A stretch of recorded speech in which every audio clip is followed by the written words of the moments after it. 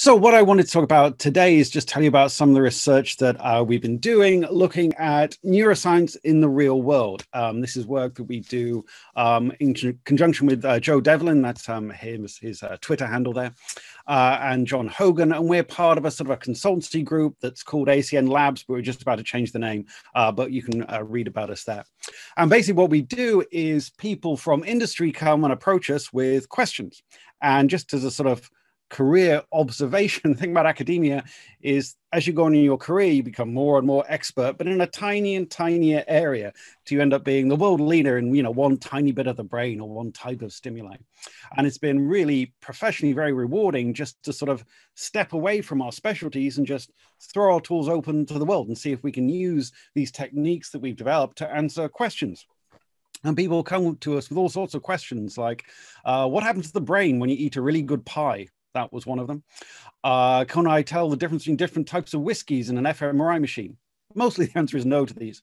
We were approached by a lady who was a professional cuddler who will give a cuddle to your sales team to make them feel better and wanted scientific evidence that her cuddles work.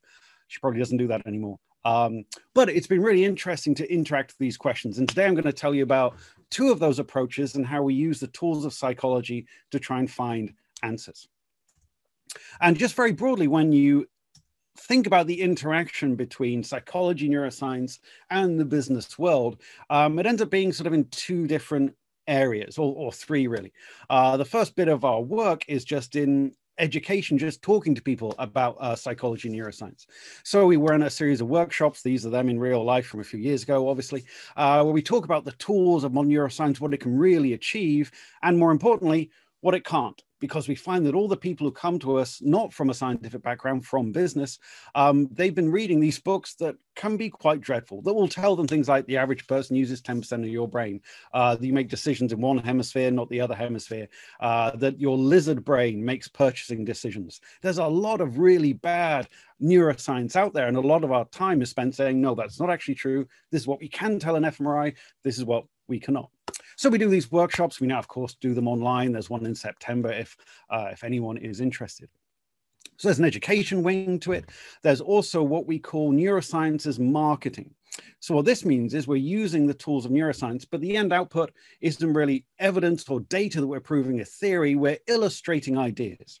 So, for example, this is Joe talking to, I've forgotten her name. She's apparently an insanely famous YouTube makeup person. And Emma Ford, there we go. And what he's doing is they're doing a brain imaging study with face perception, looking at faces that have been made up and not, seeing the differences.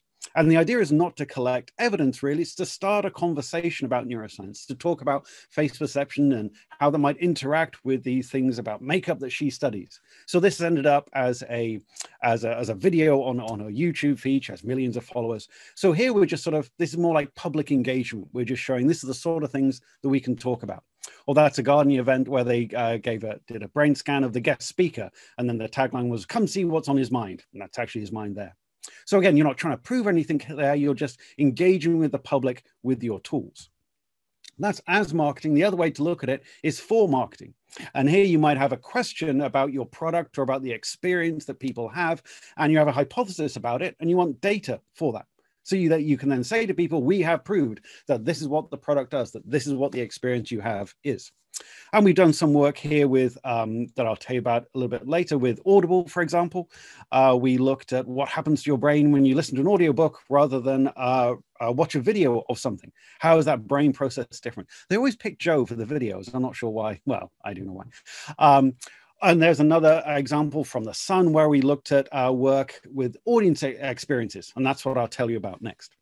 So here you are trying to find out something. This is more like a traditional research question. It's framed by the questions of the client, what they want to find out, but you turn that into a scientific question. And I'm going to tell you about two of those cases today in the time I have. So both these involve understanding collective experience, things that people experience as part of a marketing experience, they call it, or things that they experience as part of the product, where here the product is going to the live theater. And we've been trying to use the tools of psychology and neuroscience to study these things. But of course, the problem is lab equipment doesn't travel very well, right? That's enormously expensive scanner. You can't just bring that into an IKEA store or bring that into a theater and start using it. So instead, what you have to use are behavioral methods and a little bit of new technology, and you can still discover various things. Now, I'm going to tell you about these two bits of research that are clearly not studies that are online, because these are done in real audiences and we don't have those right now. But all of the methods can, and we have indeed ported some of them online. So I'm going to get back to online methods right at the end. So here are my two case studies where we tried to take these weird questions that people had and use the tools that we have in our academic ivory tower, leave the ivory tower and try and discover something. So here's one intuition that people had. Desperados there is a beer, not a very nice beer. It's beer and tequila, which is exactly as horrible as it sounds. And the people who do Desperados, they do what's called experiential marketing. So they do things like 1 year, they got that plane that NASA uses to train astronauts, and it goes up into the air, then it drops, and for 2 minutes, people are weightless inside. And they packed it full of party goers and young people, and they had a DJ there, and they set it up so that when the gravity went, the beat drops, which is a young person term for the bass line starting. So you had this feeling of the music swelled, and at that moment, you lost gravity. And somewhere in ways I never understood, this is attached to the Desperados experience, like drink Desperados, and you have these otherworldly things. And they do one of these crazy things each year. And their intuition that they wanted evidence for was that after having these crazy, weird experiences, going up in a hot air balloon with Amy Winehouse was another one, it sort of changes you a little bit and you become more creative. Something about that crazy experience changes you and you think outside the box a little bit more because you had this weird experience. It's a reasonably valid intuition, but can we get evidence for it? Well, that's where they brought us in, and we used our behavioral science tools to try and get data for this. So this is the experience that they had this year. So to do this, I ended up going to Venice with 100 of Europe's top social media influencers who are incredibly famous, although I'd never heard of them. So I spent the weekend with people dressed like this. And we went to the world's deepest swimming pool, which is outside of Venice. And as you can see in this footage here, people had these diving helmets where there's an air bubble inside. So you're like an astronaut walking along the bottom of the world's deepest swimming pool. And there was music being pumped through. There was a big glass tunnel and an incredibly famous, apparently, DJ, Peggy Goo, was playing music. And then you were listening to it with a laser light display. And it was absolutely crazy. And I was there collecting data on whether or not this changed your creativity. And yeah, it was quite a bizarre experience. And I don't know if you know, there was a scene in the Game of Thrones where there's a big battle scene. And then in the corner, you can see a Starbucks coffee cup that looks completely out of place. Well, if you look in this footage, you can see an old man with a beard sat in the corner analyzing data on R while all this is going on. And I felt as out of place as that coffee cup. It was an absolutely bizarre experience.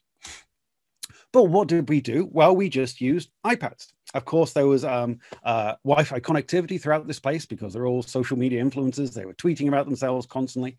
And we just loaded Gorilla onto these iPads and we ran simple behavioral experiments. Because with these iPads, I mean, they're amazing devices. They're very portable. It's a beautiful screen. And you can collect proper behavioral data. Like when I was at graduate school, you could do that only in a lab cubicle. Now you can stick it on an iPad and you can go to a swimming pool in Venice and still collect data. So what do? We set up really sort of quite old-fashioned classic tests of creativity.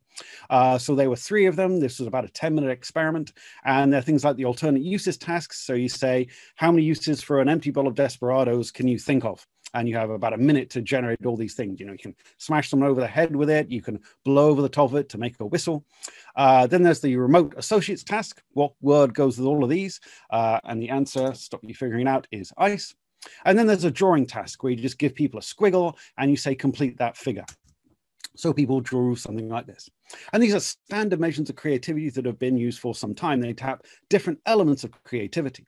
We implemented these on an iPad. Then we used all the classic things from your methods class. We used random assignment.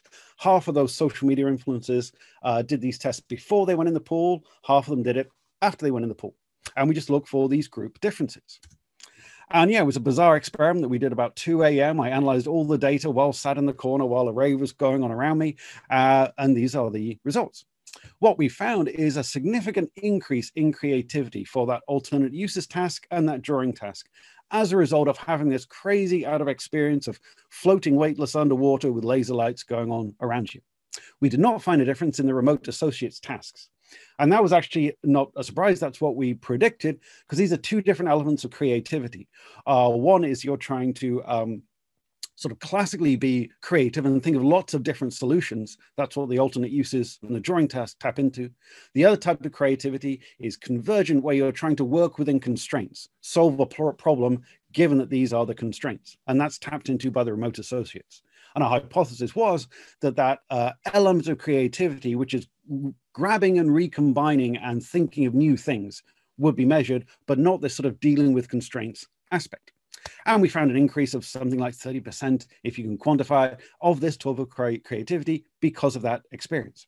And this maps onto lots of work in the literature showing that there are more patents that are released by people who have traveled around countries. You can relate holidays to the amount of creativity in lots of different ways. So we found evidence for this. The company was very happy. This was part of their campaign, and it was quite an experience. So that's our first case study of taking this sort of intuition people had, turning it into a hypothesis, using all those tools of behavioral science, and ending up with an actual answer.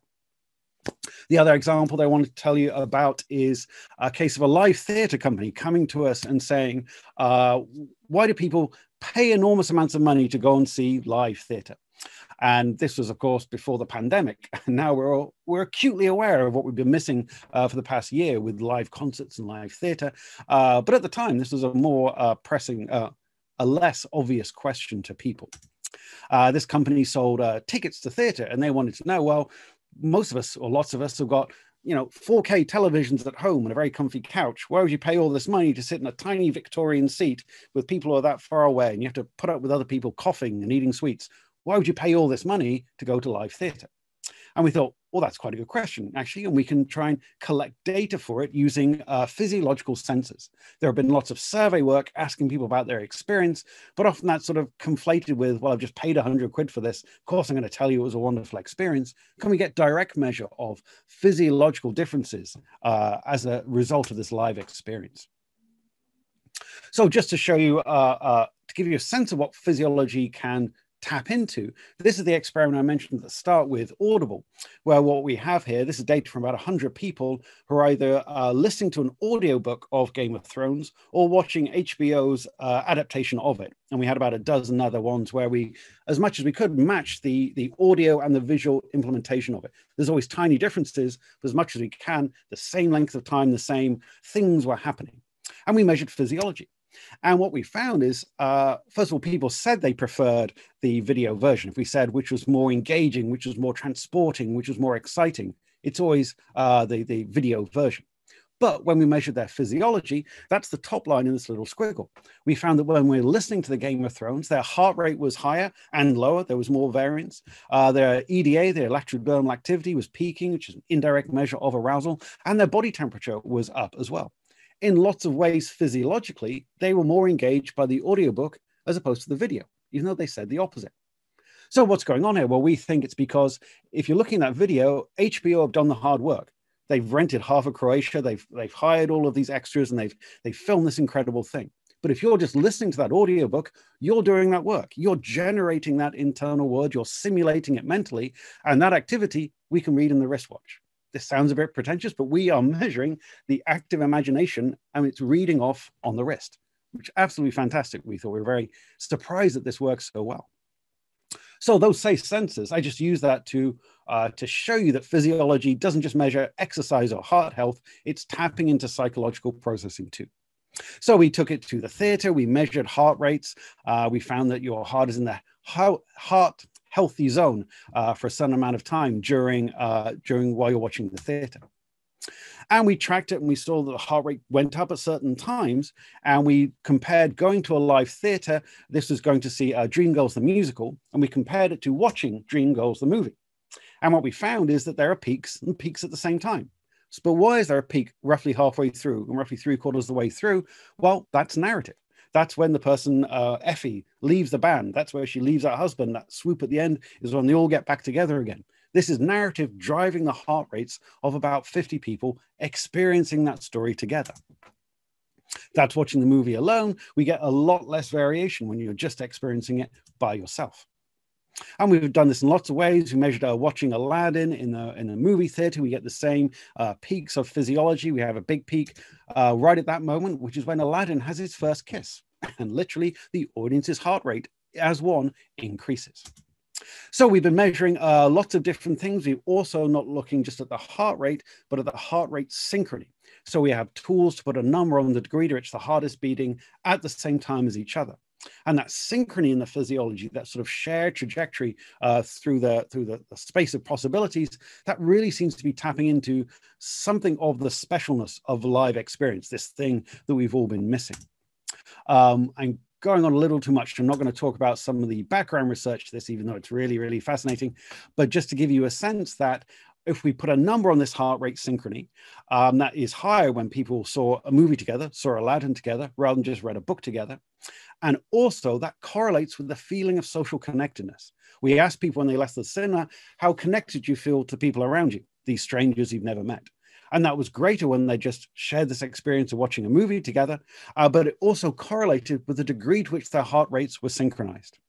And this is the last bit of data I'll show you because it was collected seconds before lockdown, literally the day before we went to one of the last performances at the ENO, and again, measured the heart rate synchrony. We put a number on the degree to which these 20 people, their heart rate was coordinated with each other.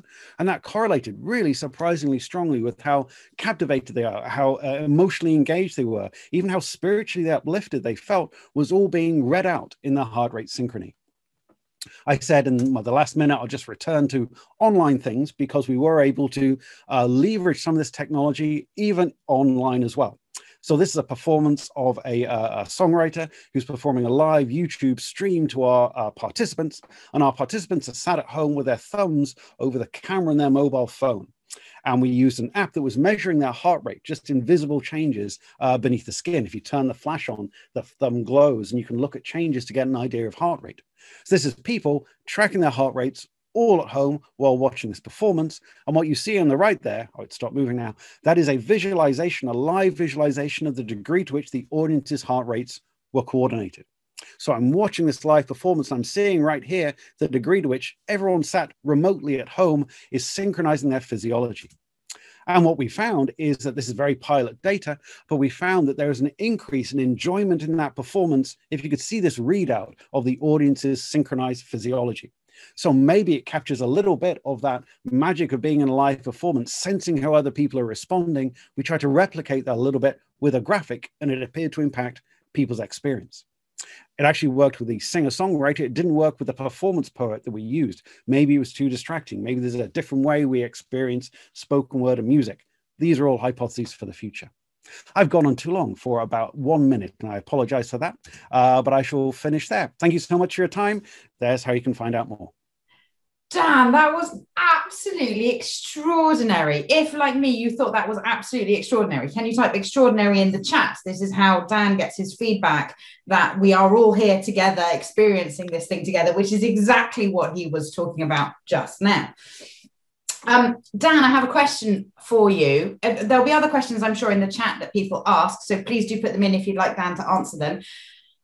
Dan, which do you enjoy more, your academic research or the research for industry? Like how do you compare and contrast them? Like, which is more enjoyable, which is more creative? Like, yeah, how does that enrich your life? I sent you the really fun stuff, right? There are some quite boring things or people. We did one experiment. I won't say what it was, but there was a company that had a car. You turn your car on and it goes bong. And the company had a budget, I'm not kidding, of $3 million to make that bong better. And they sent an Oscar-winning sound designer to the Amazon rainforests to record background music and then create 10 different types of bong that we then put into Gorilla, measured your physiological response and asked you which bong you liked. And you can very slightly hear like a parrot squawk at the end of the bong. That's the rainforest parrot. And they spent an enormous amount of money. We found people slightly preferred one of the bongs over the other. Okay. Absolutely no scientific interest whatsoever, but we answered their question. They went away happy. So there is the spectrum. And I showed you the really fun stuff, of course, where I got to go to Venice and be underwater. But it is, I think the most rewarding thing overall is just, it's a little bit of a challenge and a puzzle. Here's my crazy question. Can I use my skills that I've sort of vaguely accumulated and turn that into something interesting and scientific?